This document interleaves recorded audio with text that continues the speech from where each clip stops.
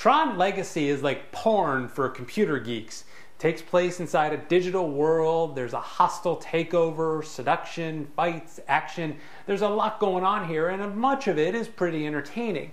Unfortunately, the story gets a bit bogged down and talky, the 3D is underwhelming, and as a result, the entertainment gives way to kind of a feeling of indifference.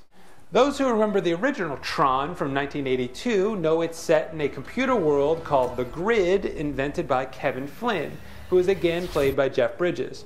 This time Kevin is stuck inside the Grid and his son Sam comes in to get his father out, not knowing that a computer likeness of his younger father, known as Clue, is planning to take over the Grid and escape into the real world. With the help of the friendly Cora, Sam must fight to stay alive, save his father, save the Grid, and return home safely.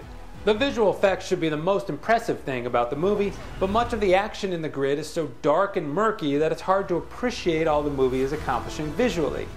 Worse, the 3D fails to have depth because of the dark backgrounds, meaning once again a Hollywood movie is not worth the jacked up 3D price. As for the story, even though it's an intriguing premise, very little of value happens in the first half hour, and far too much time is spent talking inside the Grid. We don't need endless action, but director Joseph Kosinski should have cut out some of the extraneous chit-chat and kept things moving forward with a sense of urgency. Tron Legacy has some fun eye candy with some good action sequences set to high-octane techno music, but overall it's not tight nor focused enough and visually not quite spectacular enough, believe it or not, to be worth your $10. For HudekOnHollywood.com, I'm Dan Hudek.